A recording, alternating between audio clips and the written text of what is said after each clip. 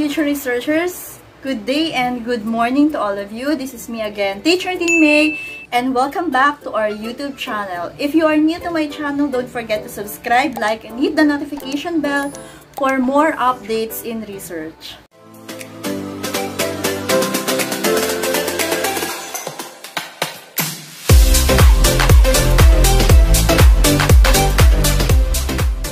We are now on our Week 5, Module 5 in Research 2, and for today's lesson vlog, we're going to discuss about research problem. What are the sources of a good research problem? What are the characteristics of a good research problem? Criteria. Di ba kapag gumagawa tayo ng isang research study, ang kauna-unahan natin na kailangan gawin ay isiping mabuti kung ano ba ang gusto nating i-investigate. Ano ba ang gusto nating pag-aralan. Let us define first research problem. So what is a research problem? When we say a research problem, it is a suggestion of any topic of interest, a situation that needs to be changed. It can also be a question that needs answer, or it's a problematic topic that occurs in a scientific literature, in a theory, or in action that points to the need for a deeper understanding and deliberate study. So again, what is a research problem? A research problem is a topic that you want to discuss, investigate, or study, whether it is descriptive or experimental. Defining a research problem is the fuel that drives science process. It is the basis of every research problem. Diba kapag gumagawa tayo, syempre ang kailangan natin gawin ay yung bagay kung saan interesado tayo. Kaya pag sinabi nating research problem in doing a science investigatory project, research problem refers to the subject of your interest. It can be a trend or a problem that somewhat you are familiar with. A research problem is the principal guiding concept that drives the paper study. The topic under review gives us an opportunity to publish and a concentration that determines what we want to say. It represents the central subject of scholarly communication and how we meet other topics of discussion and the exploration of new understanding and knowledge. Kapag gumagawa tayo ng science investigatory project, syempre we are referring to the experimental research. Okay, and in experimental research, we have 4 categories. There are 4 research categories, and they are life science, we also have applied science, robotics, and innovation. So ano ba ang pagkakaiba ng 4 na to?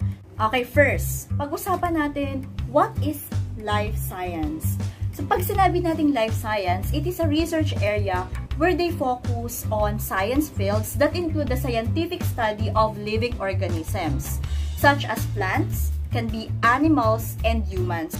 However, the study of organism behavior is included only if it has a distinctly biological dimensions of it. So, kalimitan ang mga research study under ng life sciences is yung mga related sa, for example, agriculture, fisheries, food and biology, or it can also be biochemistry and biotechnology, pwede ring ecology, evolution, and environment. It can also be genetics and heredity, at marami pang iba. Example, antibacterial activity of Catmon, Dilenia philippinensis rolfe against Streptococcus pyogenes. Another example, hypoglycemic effect of Serpentina androgaphis paniculata leaves as a supplemental tea for type 2 diabetes.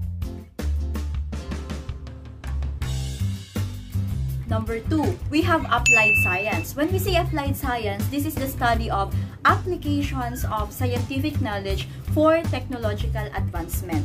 Ibig sabihin, okay, yung mga nalalaman natin tungkol sa science, yung mga science concepts, pwede natin siyang gamitin para makapaggawa tayo ng isang product or project na may kinalaman sa advancement ng technology. Okay, example. Example, Kamantige extract as fluorescent tracer. Another example, rambutan peel dye as sensitized solar cell. Another example, the use of algal polysaccharides alginates as biosorbent from Aragon seaweeds in the reduction of heavy metal ions in fish ponds.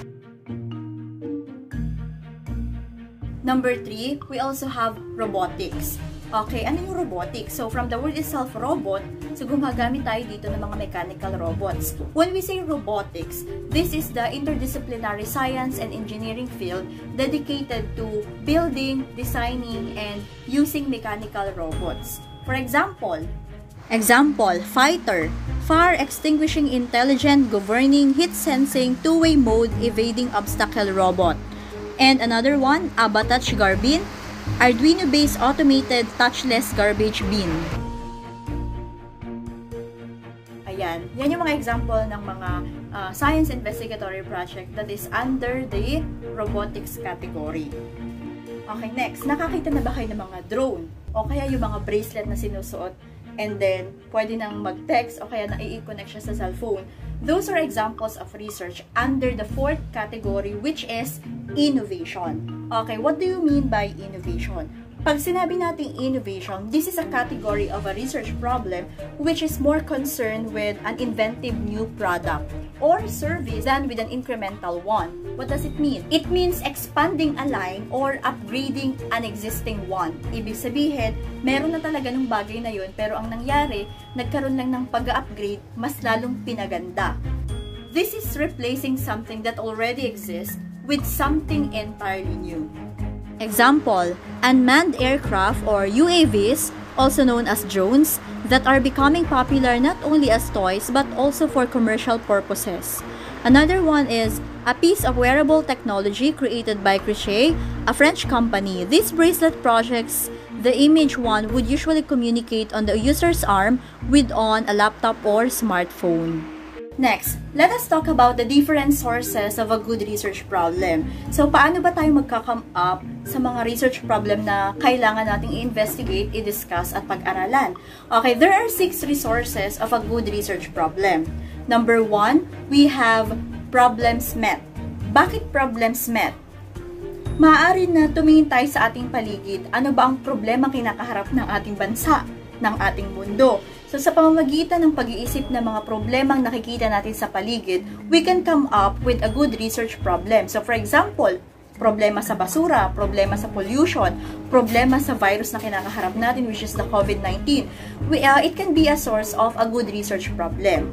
Next, number 2, we also have kaya nga, diba, the reason why one of the characteristics of a good research is it's because a research starts with a problem and then it ends with another problem. That's why other researches is also one of the resources of a good research problem. Punta ka lang sa mga library at magbasa ka ng mga dating research, mga previous research, pwede kang magkaroon ng idea, ano kaya ang pwede kong gawin? Pwede kasi yung maisip natin ay related din dun sa mga nabasa nating mga researches. Okay, number 3, creative ideas. Siyempre, dyan tayo magaling. Lahat tayo naman ay merong creative minds. So, pwede rin siya maging source ng good research problem. Number 4, we have also the research journals and articles. Number 5, we have thesis and dissertations. And number 6, we also have the specialization.